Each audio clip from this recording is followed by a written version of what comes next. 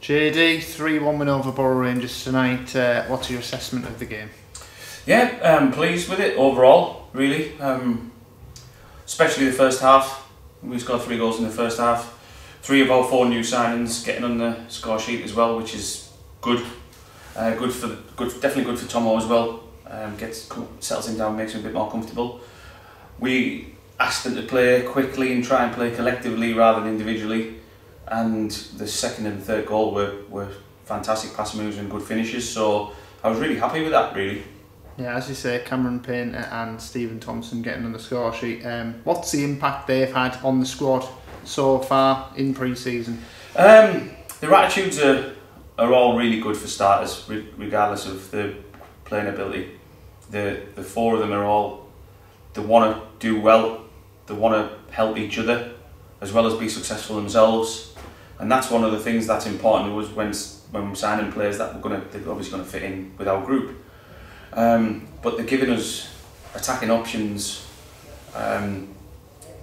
in excess of what we had in previous years, possibly, where we've got pace going in behind from Elliott, we've got pace off from Stephen Thompson, and then we've got Cam who's playing anywhere in midfield at the moment, and we've got Matty Tarman who's just coming back from an illness, but he gives us such a presence up front, so they're all giving us real good options on top of what we already had. And what's been your overall assessment of pre-season so far? 2 wins, a good win against Scarborough, draw against Bishops, and then a win tonight. Yeah, you can see that a couple of them are starting to gather some momentum and gathering a bit of fitness.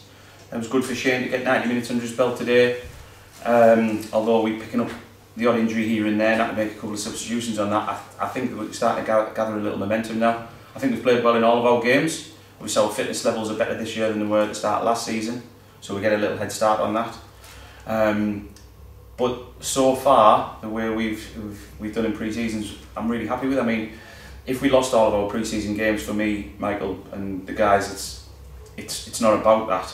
It's about putting mistakes right, getting fitness into the lads, and building a collective play between us, which is what we're doing. And tonight's game was arranged quite late on, with Boro Rangers meant to play Gisborne Town. Did that impact tonight at all? Not really. It's difficult to know what you're going to get from a team that's a couple of leagues lower. It's like they're sort of probably on a similar journey to where we were when we were trying to get out of the Wearside League and get into the Northern League Division 2. I remember coming and playing the likes of Shildon when we were just coming out of the Wearside League and really struggling because of the gulf. And I thought that might be similar for them today, where we've obviously progressed a little bit. But playing against an opposition, different opposition, didn't really make a difference, to be fair. It was just good for both teams. They got a good run out of it. It's a bit of a test for them to play against higher, and to be honest, they were good. I thought they played well.